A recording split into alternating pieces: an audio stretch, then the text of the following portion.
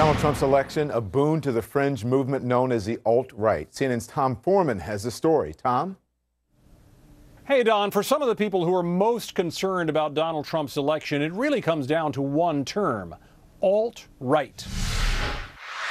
We just won the lottery. We just stole America back. Loud, assertive, often shocking, and never apologetic.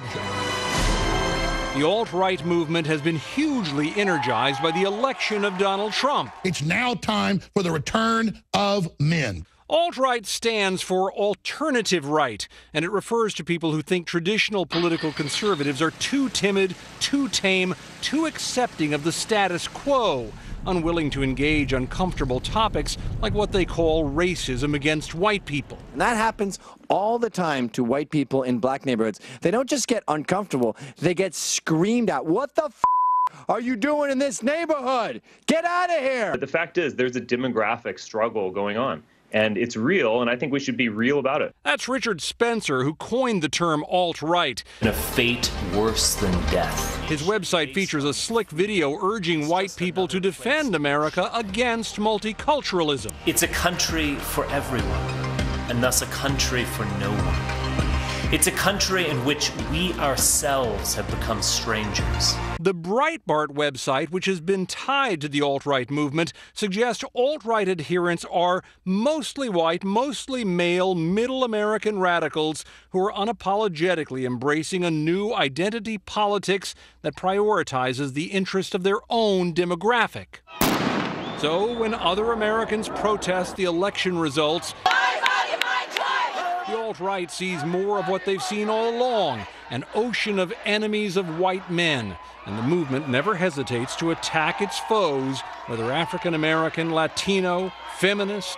Is radical feminism a refuge for fat, ugly women who can't attract high-value men? The stereotype generally holds true because they look like swamp donkeys.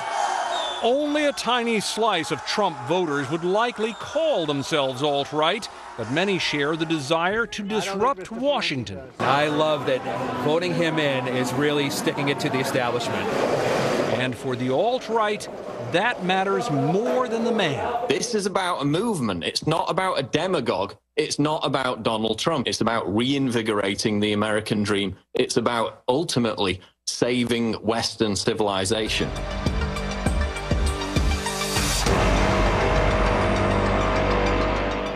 All of this is very disturbing for many people in the rest of the political spectrum, and that's the catch. The more they are upset, the more the alt-right celebrates.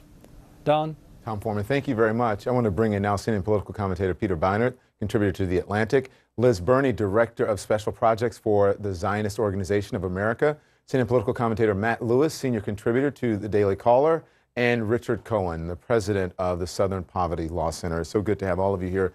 Matt, I need to start with you because, you have raised concerns about the alt-right movement going mainstream on this show before. I think you were one of the first people to raise it, and yet you say that maybe it's not a bad idea to have Steve Bannon in the West Wing. Explain your thinking for me.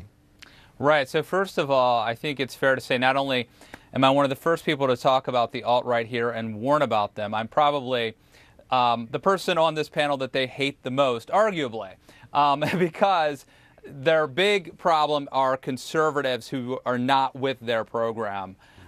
So, that's sort of where I come from. Having said that, I've known Steve Bannon for 5 or 6 years. Like, we don't like go to movies together on weekends or go golfing or anything, but I've known him. I think some of the concerns about Breitbart, not my favorite site. I think some of the concerns are overwrought. I think Steve Bannon is a very energetic, brilliant, and eccentric person. I would not want him to be the sole advisor of my president.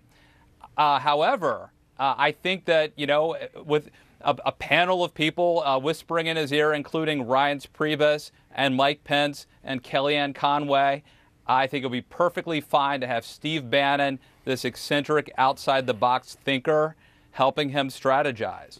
Richard, the Southern Poverty Law Center takes a different view of that. What's your biggest concern about having someone like Steve Bannon, or Steve Bannon himself, advising Donald Trump?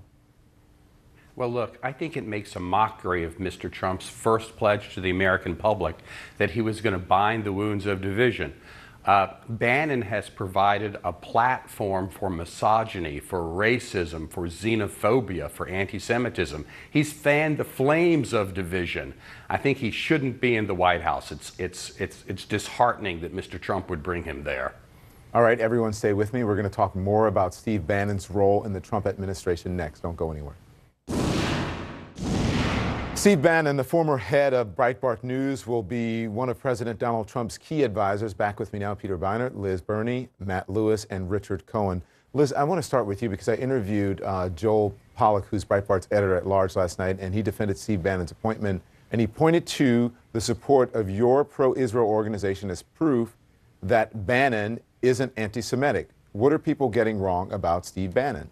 Well, I think so many people who actually know Steve Bannon, including people that we know, have said that he is a very decent person. And from what he actually helped in our difficulties with CUNY, with the anti-Semitic protests at CUNY, he was the Breitbart people were instructed by him to contact Governor Cuomo to see that New York State would do something about this.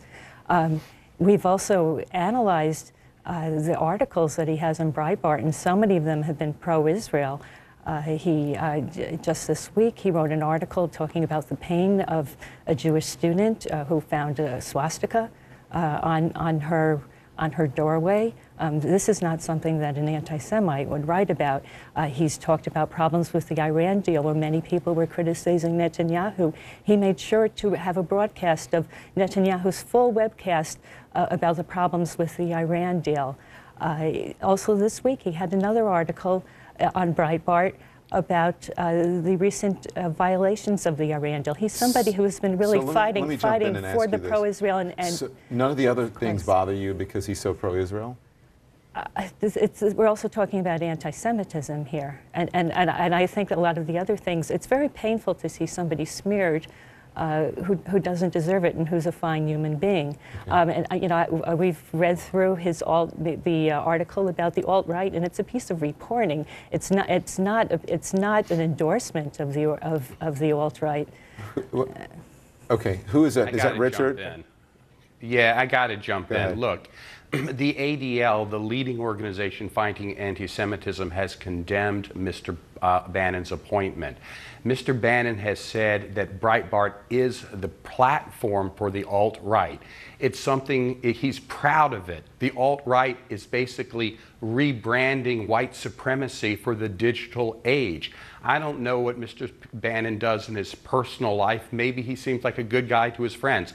All I know is what he's done in his public life, and that is to spread white nationalism and white supremacy. Right, and I think it's important to recognize that a major target of Breitbart has been Muslims, right? To headlines like man bites dog, Muslim nice to non-Muslim, right? Talking about how Muslims devastate communities, about how they're taking time bomb, right? And so it's not surprising that the Zionist Organization for America, which is itself a bigoted organization against Muslims, which condemned President Obama in February when he called Islam a religion of peace. The ZOA, which has had Pamela Geller, who's called Muslim savages, who've had her speak, who've had Frank Gaffney, who called Barack Obama the first Muslim president. It's not surprising that the ZOA, which is also Islamophobic, would endorse Steve Bannon's Islamophobia. The Southern Poverty Law Center, the Anti-Defamation League, the Religious Action Center of Reform Judaism, the Council of American Islamic Relations all oppose Bannon. Those are organizations there. These are some of the headlines that Peter mentioned here. Breitbart headlines: hoisted high and proud, the Confederate flag proclaims a glorious heritage, or an establishment conservative guide to the alt-right, or read the scary descriptions of refugees by Idaho Refugee Agency. The site also has a section of articles under the tag Black Crime. How can you separate the man from the website, Liz? Okay, well, first of all, as I mentioned, the alt-right article is not particularly complimentary. It speaks about racism. It talks about neo-Nazis in the organization, and certainly not in complimentary terms. The people who actually work for Breitbart have been very critical of the alt-right movement. I also, I mean, I will give you the example of there is series of newspapers out on Long Island where I live. The guy who runs it is very liberal. His editorials are liberal. However, he prints everything from everybody.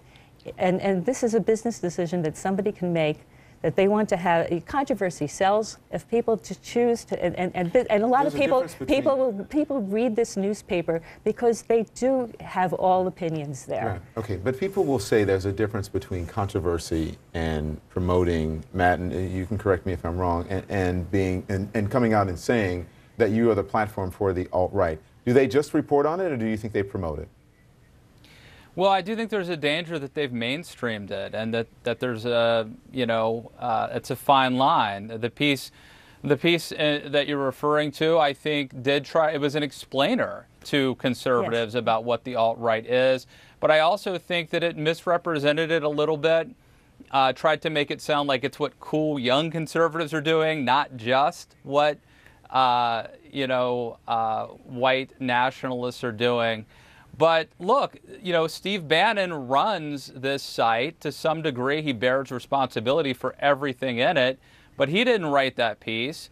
And I'm willing to bet you could find titles from places I've worked and others probably on this panel that they may not agree with 100%. I think presidents have a right within reason to sort of pick the people they want advising them. And I would also say I think that we get up in arms every 4 or 8 years over things like this. I remember it wasn't that long ago, our friend Van Jones, who was the green jobs czar or something in the Obama administration, had in his past been more of a liberal activist, had been, some people at his organization were truthers. And Glenn Beck, who was on our air not that long ago, went on a jihad against Van Jones. I think he did 14 episodes attacking him, run him out of the Obama administration. Van Jones happens to be one of the most, I think, thoughtful liberal commentators and best, analysts that I know.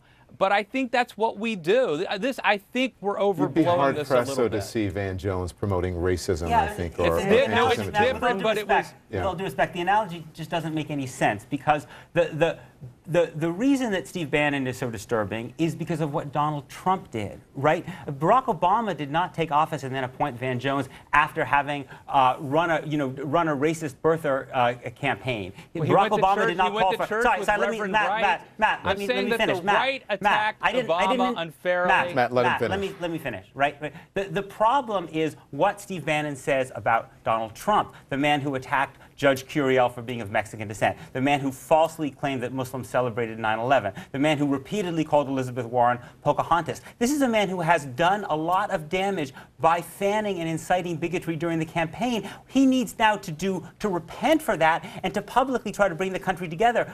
Pointing Steve Bannon, whose website Breitbart said a lot of those kind of things, makes the situation worse. But Steve Bannon, you've got to balance this with Mike Pence, his vice president. Why do we need to balance bigotry with non-bigotry? Reince Priebus, who I think is widely respected as a mainstream conservative and a member of the establishment, is his chief of staff. We're focusing so much on Bannon, who I think is an eccentric, outside-the-box guy.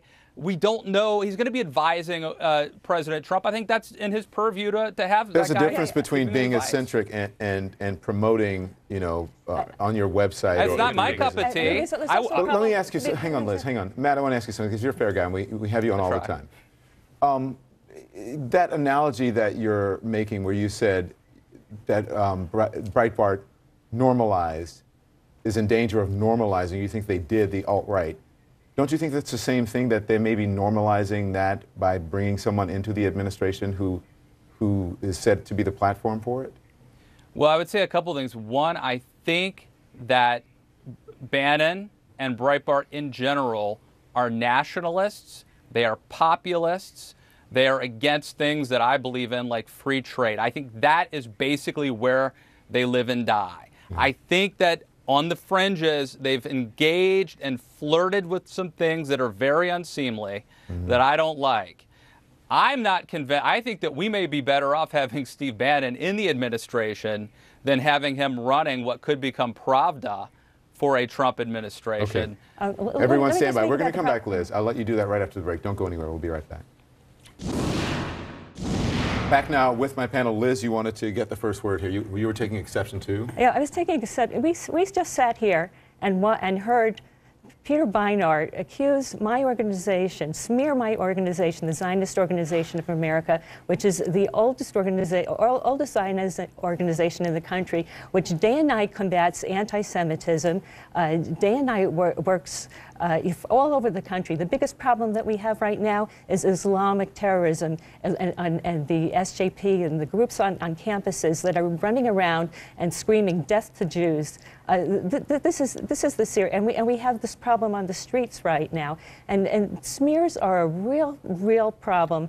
He sat here and smeared my organization the same way that ADL and Mr. Beinart smeared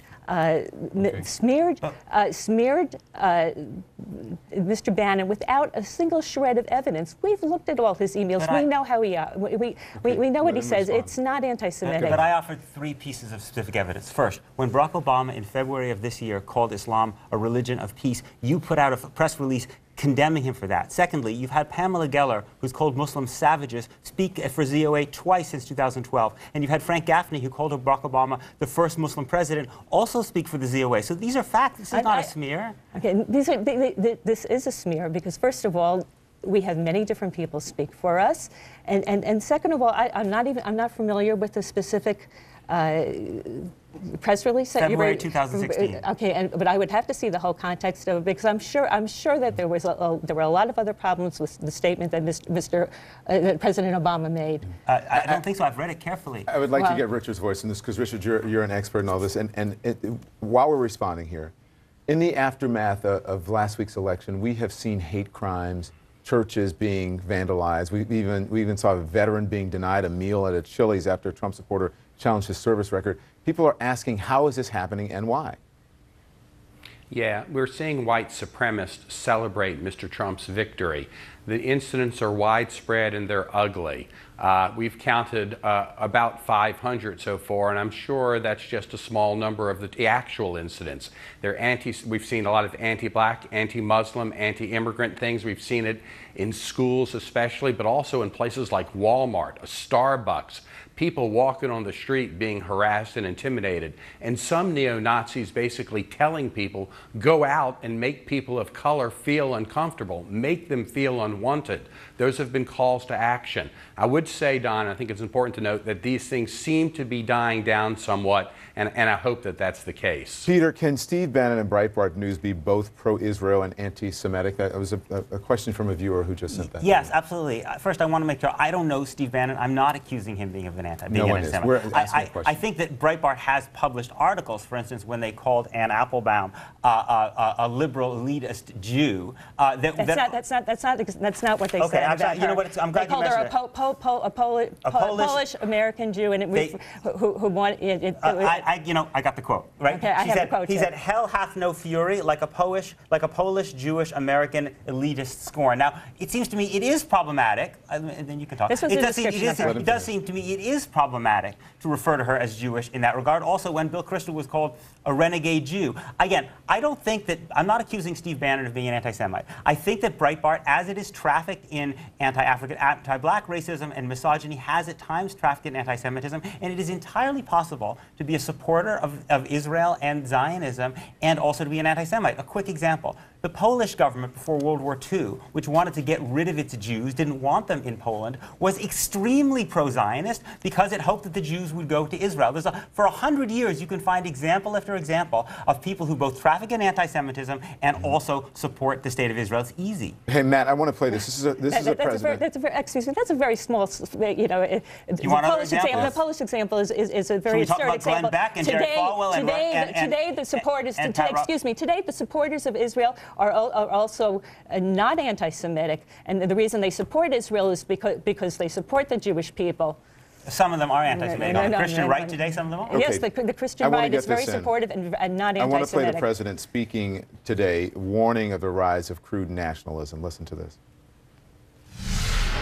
I do believe, separate and apart from any particular election or movement, that we are going to have to guard against a rise in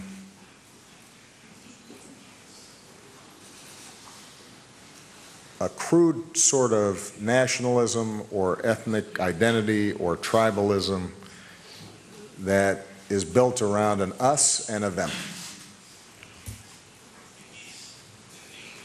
And I will never apologize for saying that the future of humanity and the future of the world is going to be defined by what we have in common, as opposed to those things that separate us and ultimately lead us into conflict. So, Matt, he chose his words very carefully, but he's warning against this. And on the campaign trail, Donald Trump campaigned on America First, building a wall, and so on. What's your reaction? I think President Obama is absolutely right about this. I think his rhetoric has been spot on and sort of calming things right now as we have this transition of power. And I think he's also right when he said that Donald Trump is more of a pragmatist than an ideologue. And I'm happy that President Obama is going to be spending a lot of time, hopefully, mentoring Donald Trump in the coming weeks. And Richard, what are you looking for because we've got to run, but what are you looking for in the coming weeks? What should Donald Trump, the president-elect, do to calm this down? Trump should publicly denounce all forms of bigotry and assure the American public that bigots, extremists, members of hate groups, people who have flirted with extremism will have no place in his administration. Unfortunately, he's not off to a good start with Bannon. Yeah. Thank you all. I appreciate it. Coming up, the Democrats have one last hope.